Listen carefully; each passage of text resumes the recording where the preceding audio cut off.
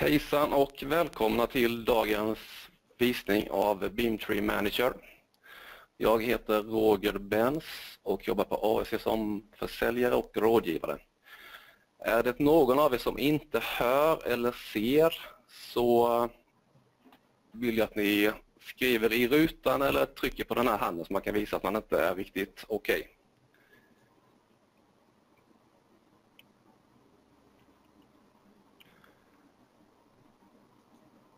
Nej, jag ser inget så att jag tycker vi kör igång. Jag heter sagt Roger Benz och jobbar på AEC. Vi kommer idag köra en webbinar om BIM Tree Manager. Dyker det upp frågor eller några funderingar så har ni min mailadress i rutan. Ni kan skriva upp den eller kan ni skriva frågorna i den här lilla question-rutan under visningens gång. Först några ord om AEC som är ett företag som håller på med CAD och allt som är där kring relaterat. Vi startade 1986 och cirka 40 man anställda. Eller 40 personer ska jag säga, inte man.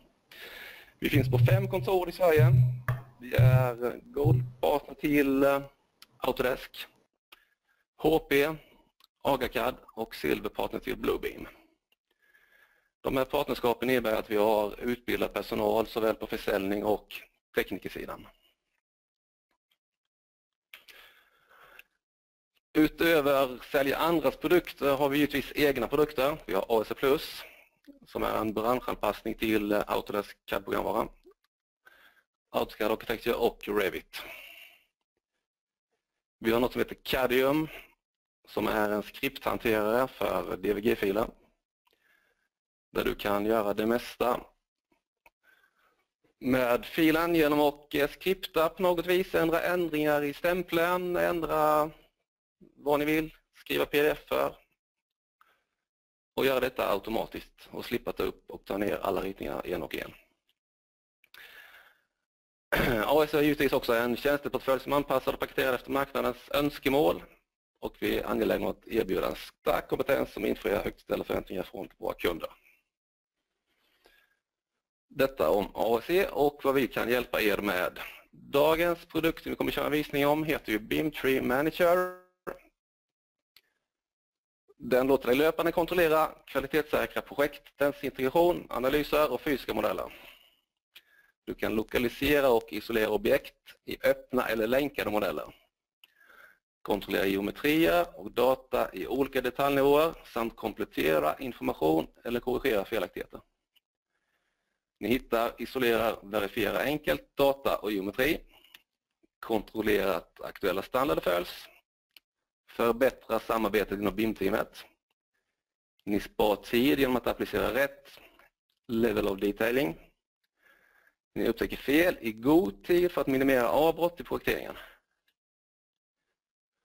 Och BIM Tree Manager är en avancerad lösning för kvalitetskontroll inom BIM-projekteringen. Men det dynamiska gränssnittet gör att det är lätt att hitta och hantera objekten i realtid. En snabb sammanfattning. Nu kommer jag lämna ord och bild till Renata som är produktspecialist och kommer köra visning och demo för er. Så nu lämnar vi bild och över till Renata och kör på. Hello Renata, your time to do the show. Yes, thank you.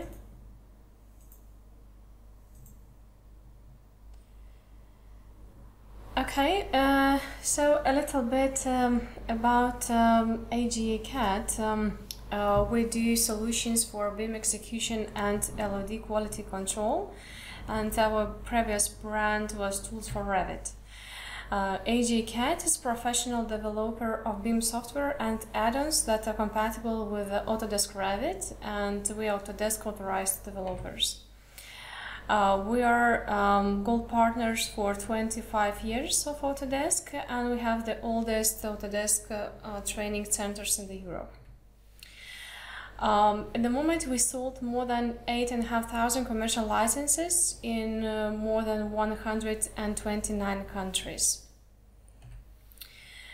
The most important value of our team is customer alignment. We strive to respond to the needs of every client. And reducing BIM stress, this is our promise to the customers. Here you can find the chart of all products that we have right now in the market. So there are many solutions for different disciplines. Like here in the top we have 4 solutions for MEP engineering. We have a tool that goes for working with fire protection systems, so it's under the name Smart Sprinklers. Then we have working with ventilation systems, so we have smart diffusers. Then we have cut opening, that's very powerful for making openings around ducts, pipes, cable traces and conduits in the walls, floors, ceilings, beams and columns. Then we have tools for Revit add-ons. So here you can find different solutions for documentation and for modeling. For example, for adding dimensions automatically, for making sheets automatically, for inserting additional objects into your Revit project. Then we have smart assemblies. It's very good for preparing shop drawings automatically. Mostly it goes for prefabricated elements. Then we have metal framing. Here you can find solutions for framing your walls automatically, for framing the floor panels, for working with the trusses, and for framing your roof using the rafter system. And with all those solutions you can make a model, you can frame your objects, but at the same time you can prepare shop drawings automatically. The same we have for the wood framing. There are the same solutions for framing the walls, floors, trusses, for building trusses automatically and for generating rafter systems, but here the software use wooden framings. Then we have Smart Browser Group. Here you can find 4 solutions for working with your content, for working with your families that comes from the library, and for managing the families. Then we have 2 solutions under the Sustainable Design Group. And today we are going to talk about BIM Tree Manager. So this is really powerful solution for ongoing quality checks to boost BIM team interaction, improve analysis and get the right physical results. It's really simple to select relevant elements in the current or linked projects, verify geometry, and add the data to any LOD. Just first I would like to talk a little bit about LOD, about level of development. I believe you know and you know it, and just I want to show it again and to talk a little bit that it divides into level of detail and level of information. So in general, level of detail, it is how the family looks like in the project, and level information, what additional parameters and what additional information the family has in the project. Then if we take a look here, this is like an example of level of detail.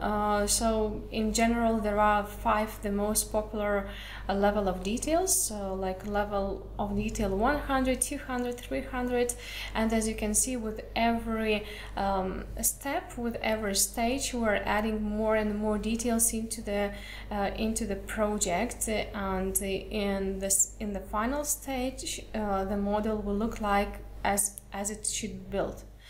Then we have level of information, and with level of information there are, in this case, there are 7 stages of level of information, and let's say in the first stage we just need to have the ID codes, width and height and the area, and then with the next stages we're adding more and more information about the material, about the U value, about the fire rating, and so on. So the level of information is very important because here this information could be, I mean, the project could be checked according to this information, and this information later should be delivered to other BIM BIM parts. One more example with a level of information, and here, as you can see again, we're adding more and more details and information to the families, to the elements, or to the objects in the Revit project, and then also we're adding more and more detailings into the column. This could be one example with the windows. For example, if we have here 5 main stages, we can add more and more information like level of detail. So we can add, in the third stage we can have LOE 3. Let's say if we take a look into level of the detail could stay the same in some stages. So for example, in the first 2 stages, level of detail could stay the same, and just in the third stage we will change the graphical presentment of the window. And one more example with the door category. Here we are adding more and more information to the door, but the detailing and the graphical design of the door could stay the same till the end of your BIM model. So in general, it depends on the purpose of the building, and it depends on the workflow of the project, but still this would be different scenarios. So BIM Tree Manager, it takes the standards and guides reflected to, this is a list of standards and guides that are reflected to the solution. And in general, BIM Tree Manager organizes project information in the tree layout, and it's very easy to navigate, expand and collapse the tree with Revit BIM-data. And it shows parameters and its values of all Revit elements in the separate rows, and it's easy to filter the elements you want to analyze, and it's very easy to create new shared parameters or manage parameter values automatically. Okay, so now I would like to switch to my Revit project. This is the hotel so this is the hotel with using 3 levels.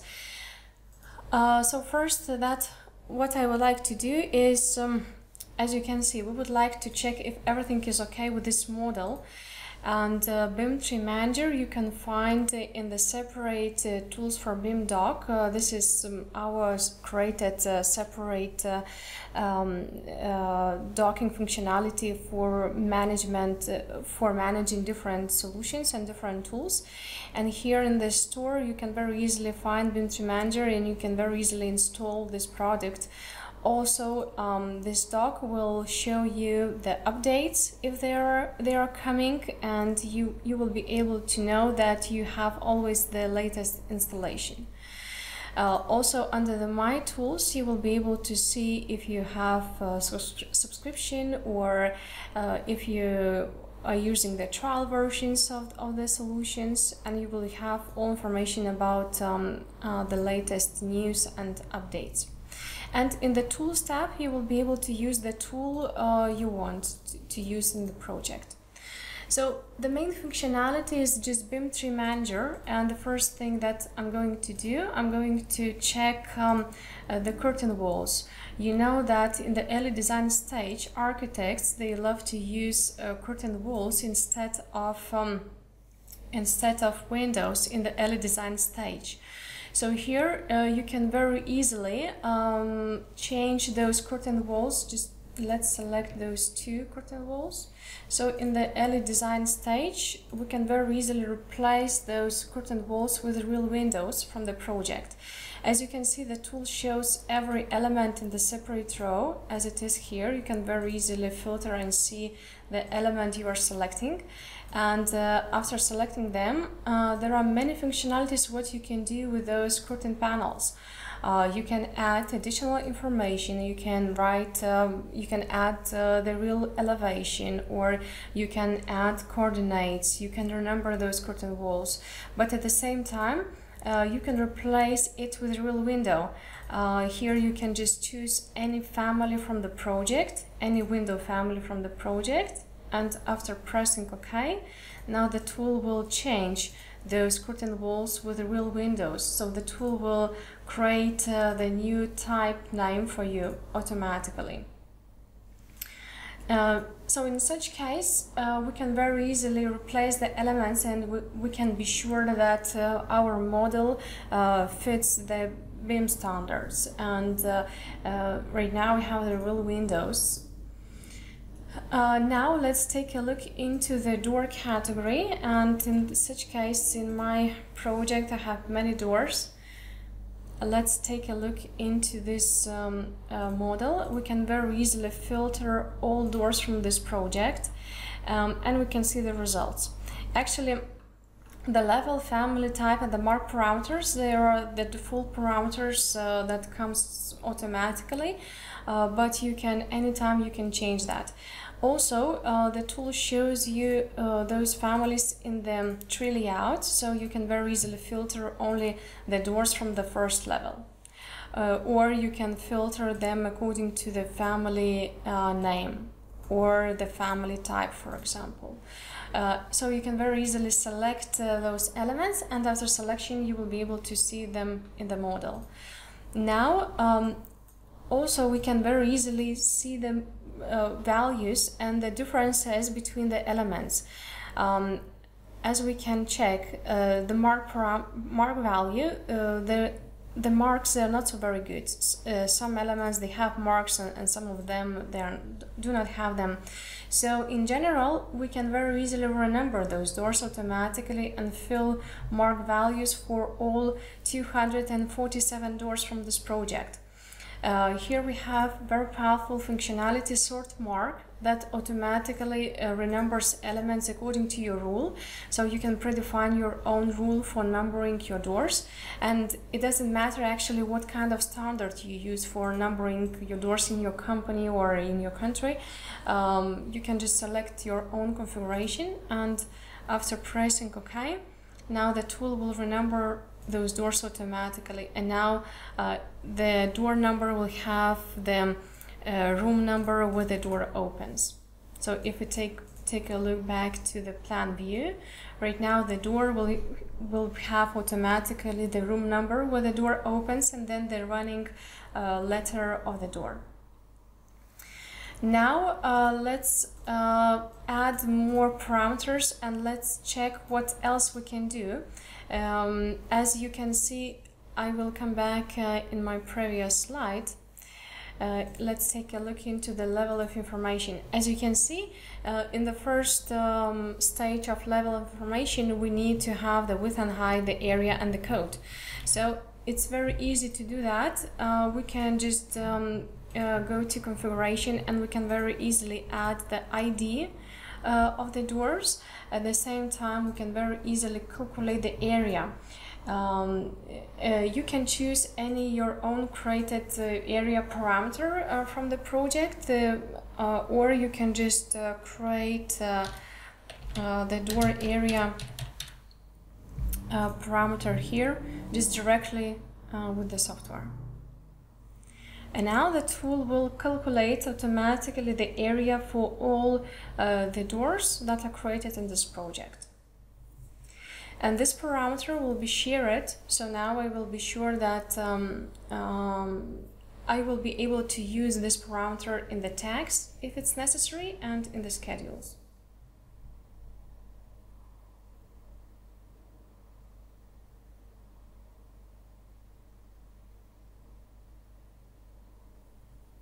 Okay, and that's it. Now we have the door area that is automatically calculated for all the doors. And now with this stage, in this case, we can say we can save that configuration, and we can say that those parameters, they should fit LOD 200. Now, with the next stages, we can add more and more parameters and information to our doors. Let's say we would like to write the swing direction automatically. So again, I'm going to create a new parameter like swing direction. You can add initials for the left side and for the right side doors, and the tool automatically will create this parameter. Then let's write orientation. So again, I'm going to create a new parameter, orientation. Okay. Also, if you want to get more precise orientation value, you can just include the angle. Okay, so again, it will be recalculated. Then we can write the real elevation values. Let's say we would like to have the real bottom sheared elevation. So it will be bottom sheared elevation parameter. Okay, and we have the real bottom sheared elevation parameters.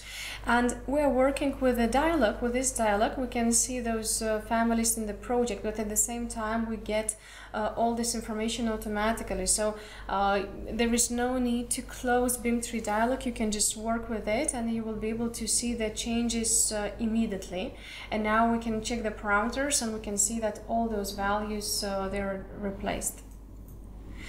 Now let's add more information like door material.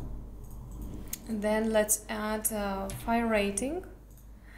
Then let's add, let's say, manufacturer parameter. And now we can filter the doors. Also, if you want, you can add more information about the doors, for example, like the room name or the room number where the door opens. So now you will be able to filter your doors according to the room name where exactly the door opens. So now we have filtered all doors that opens to the standard rooms in the first level. Now let's change and let's filter some families and types. At the moment I have filtered 15 doors from this project, and now let's change the values. After filtering those elements, we can very easily select the column, and we can add, for example, the fire rating for those doors. At the same time, I'm going to add manufacturer value. Or let's change door material. So this is a material parameter, so I can choose any material from this project, and now the tool will automatically change those materials. So now, after getting and after adding this information to our doors, we can see that the detail is not so very good. I mean, the family, it's not so very, it doesn't look like and nice, and we would like to change and we would like to replace it to the higher level of detail.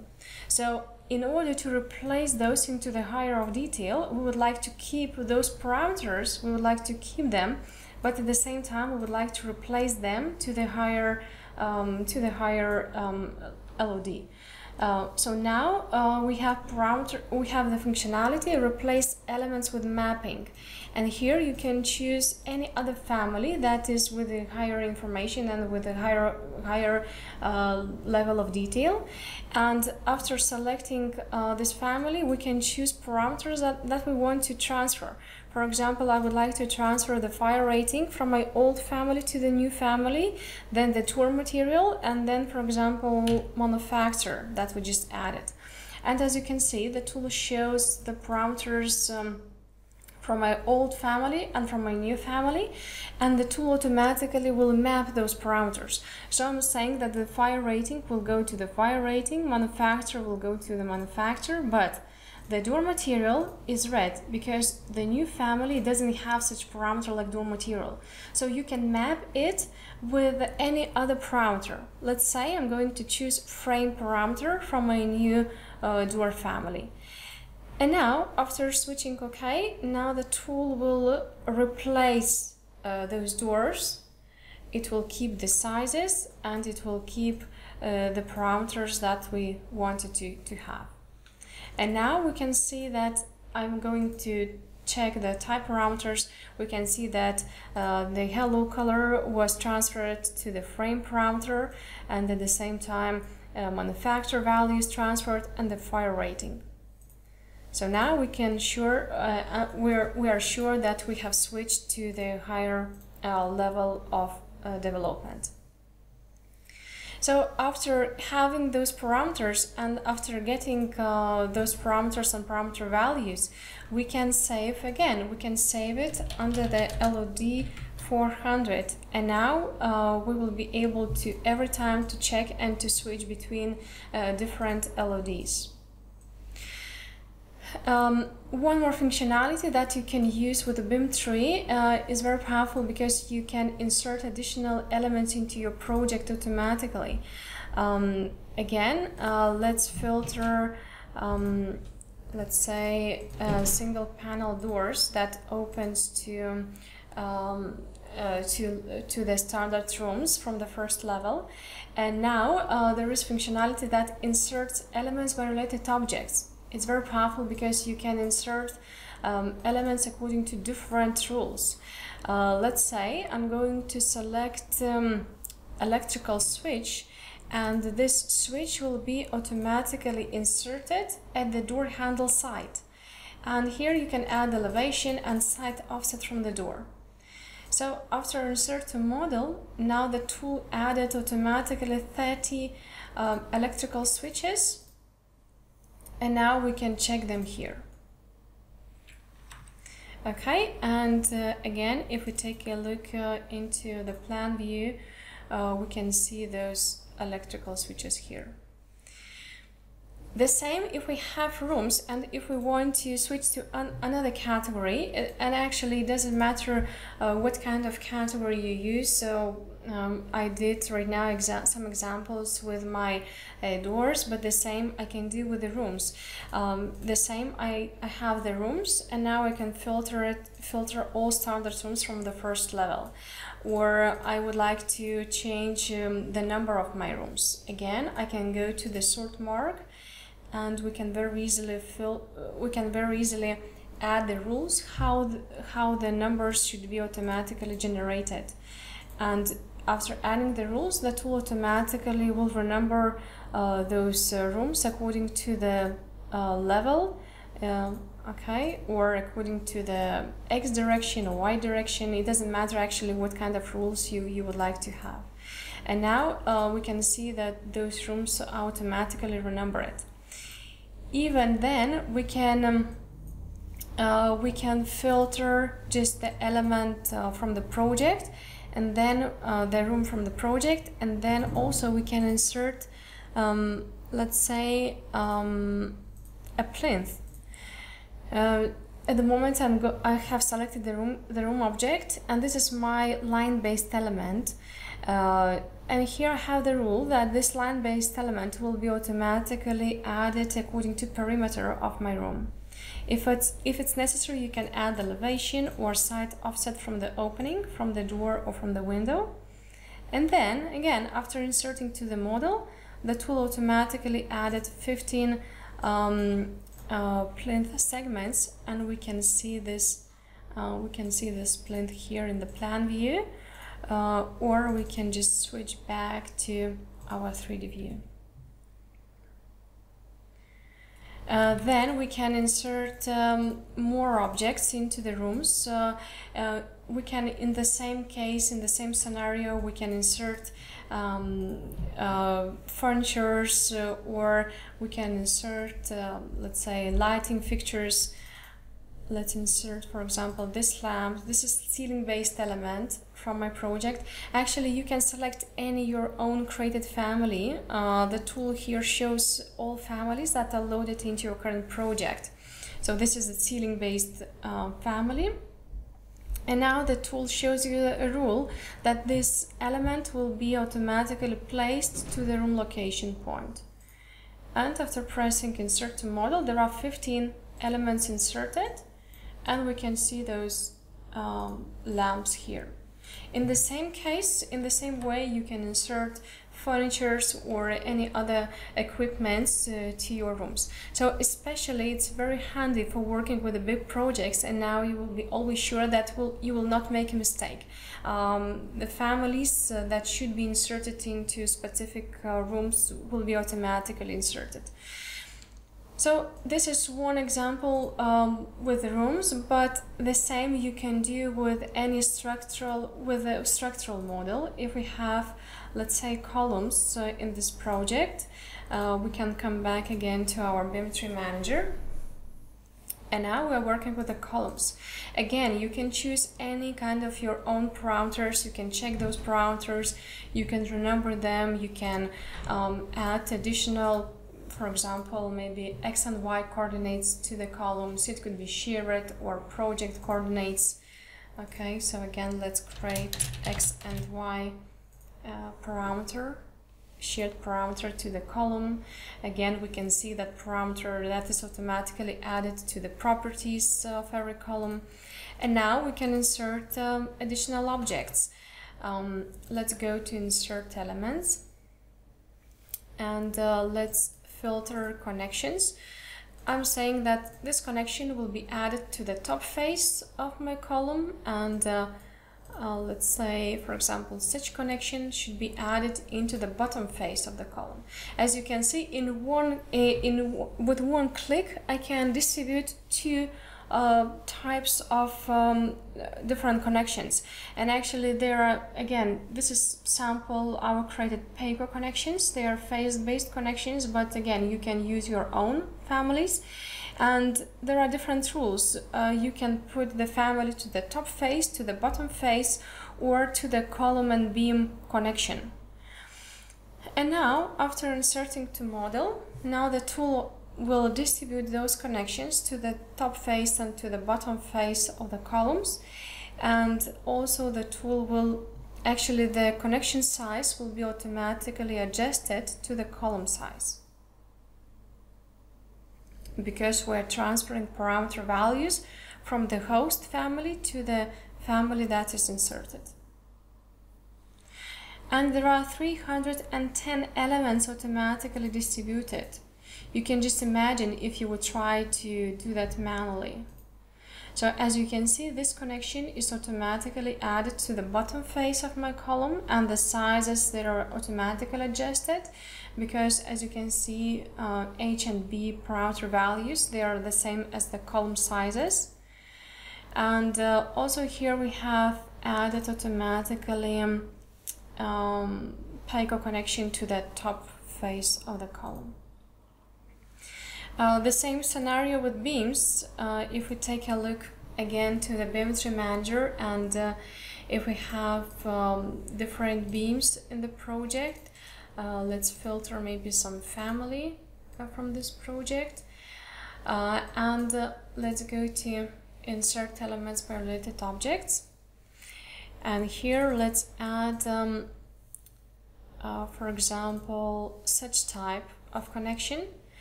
As you can see, you can make array, even you can make an array and distribute different stiffener plates on your beam.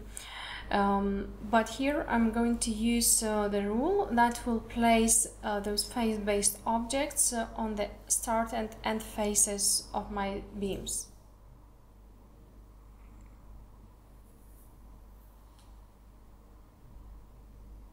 Okay, and there are 152 elements automatically distributed, and we can see them here. Now, now let's come back again to my architectural 3D model, and just one more example that I want to show. Again, I will do that maybe with a window category, but the same, it will work for all categories. We have added possibility to rename types automatically. Here I have windows in this project, and some usually, as you can see, the window or any other category type names, they are not so very nice. Some users, they're using their own type naming, and others uses another rule of the type naming.